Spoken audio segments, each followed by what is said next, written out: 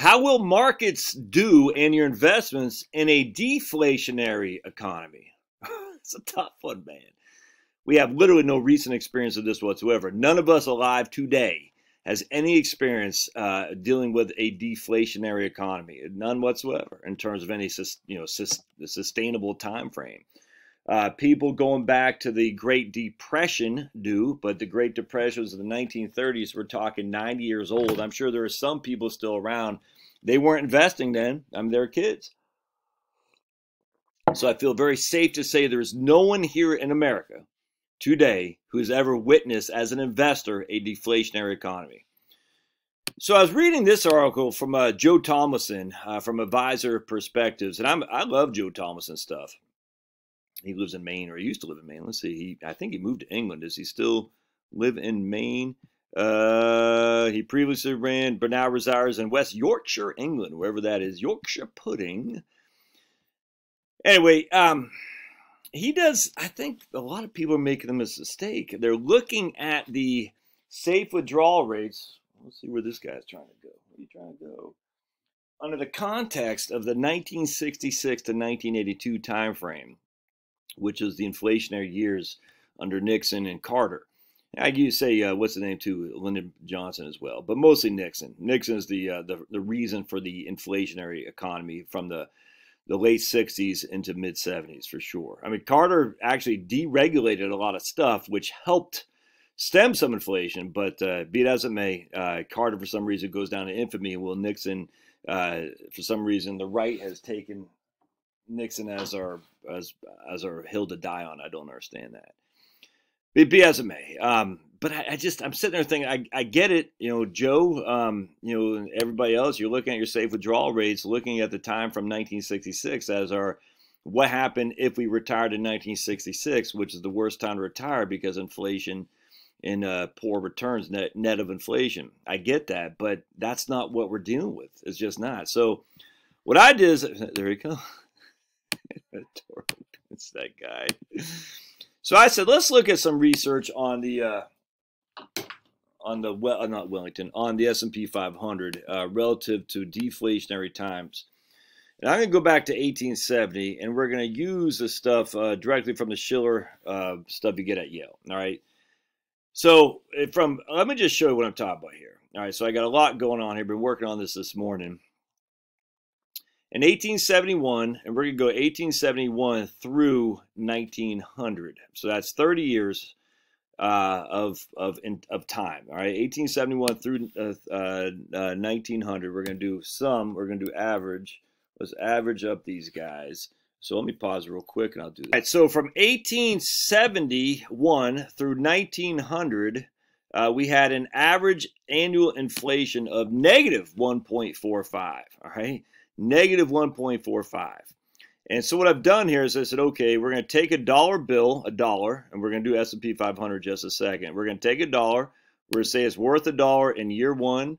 Then we have negative inflation, so deflation is 6.87 in year. So at the end of year one is worth $1.07 in purchasing power. And then we're just going to compound these. So in years I don't know, what's this, 1876, that $1 you had in year one can buy you $1.21 worth of goods now. Hold on just a second. The little Chuckles is trying to get out the door again. Hold on, let me pause this. He's getting into something. Chuckles, the dog there, is getting into stuff in the trash can. All right, so again, so you have your dollar in 1871, and you just let deflation run its course. That $1 could buy $1.21 worth of goods. What's that, 6 years later or something like that? So what could it buy at the end of at the end of the time frame at 1900? Ow, buddy, jeez Louise. It could buy $1.53 worth of goods. So deflation gave you a 50% increase in your purchasing power, if that makes sense, on that dollar bill that you had. Let's make you happy, Chuckles. Probably wanted to tell me about deflation. How much did dog food cost back then? All right, so you have an annualized return of negative 1.45 in terms of the rate of inflation, again, deflation, which meant that the dollar bill you had in 1871 could purchase you $1.53 worth of goods 30 years later. It's a pretty good rate of return if you ask me. I mean, you're not making a ton, but you're not losing money, that's for sure. All right, now let's look at the S&P 500. And see, it's always a challenge. Well, I'll talk about that in a different video. You had $100,000. Oh my goodness, no one had $100,000 back then. You could say it's $1,000. You could say it's $1. I don't care. We're just using $100,000. I'm stunned how many people don't get the percentages. They look at the dollar bill like, how could you say someone had $100,000? They'd own the whole world. Then divide it by 1,000, man. It doesn't matter. It's just saying if you had $100,000, you would have this amount left. If you had $1, you'd have this amount left. It's all the percentages are all that matters. The actual dollar amount is not what matters. It's the percentages. It's one of the most frustrating things I have on commentators when they say, yeah, no one had $100,000. All right. So anyway, so in 1871, the markets were up 15.64. Net of inflation, because of deflation, you actually had a real return of 15.7. I hope that makes sense, because what we're doing here is we're saying you took your $100,000, you had a gross return of 15.64, but a real return after inflation of 15.7087, which meant you had, at the end of the day, purchasing power of $115,000.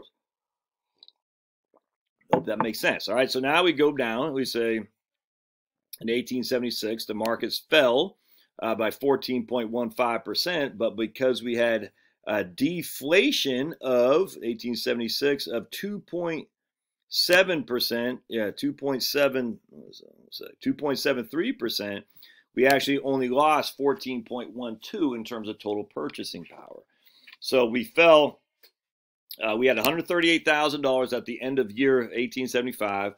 Then we got hit with a 14.1% S&P 500 decline, but we actually only fell 14.12 because of deflation. The following year, 1877, was the same thing. So we were down 1.06 in the S&P 500, but there was roughly 2% of deflation, so we're only down 1.04, or we're down to 1.04%. All right. So then the following year up 16, the following year up 49. There was no inflation into 1879. And so the whole point is you can go down here. You can run your own numbers on this if you want. 1883, 1884, we're down. 1885, we're up. And, 1887, we're down. I mean, look at all these. We had lots of positive years here. Let me go back right. Oops, I keep going the wrong way. Right here. Until finally, sorry about that, guys. In 1900, we had $754,000 in the S&P 500. So $100,000 is worth 7 times what it was back then. And so if you only had $1,000, well, we just divide by 1,000. So $100,000 divided by 1,000 gives us $100. So $100 times 7.54, we have $754 for you, if that makes sense. So basically, what happens is, in 1900, we had a little bit of inflation. How much inflation do we have? 1.2% inflation. And so we had 20.84 was our gross return, but we did lose 1.2% for inflation. So we're down to 20.82 as our gross return.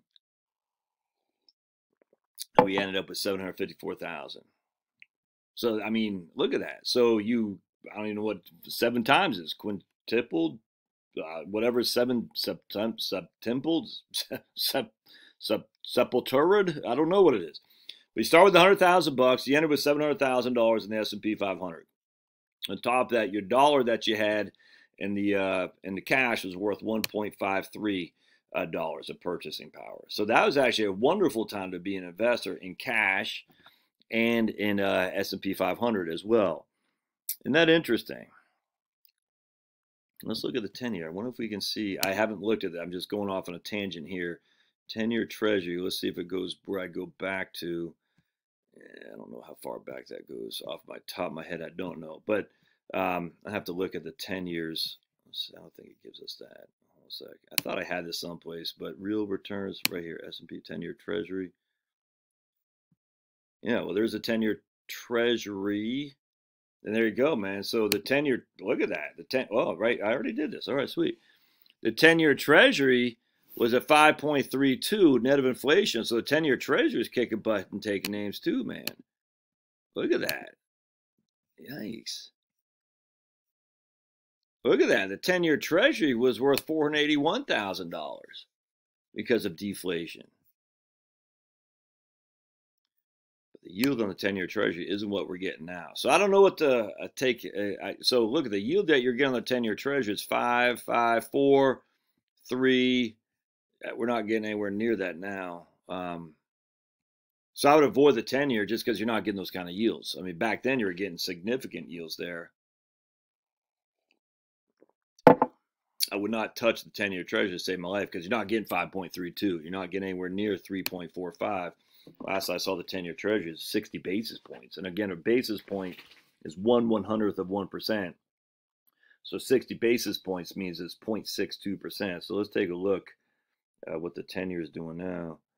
Yeah, 0.54. So you're not getting anywhere near this right here.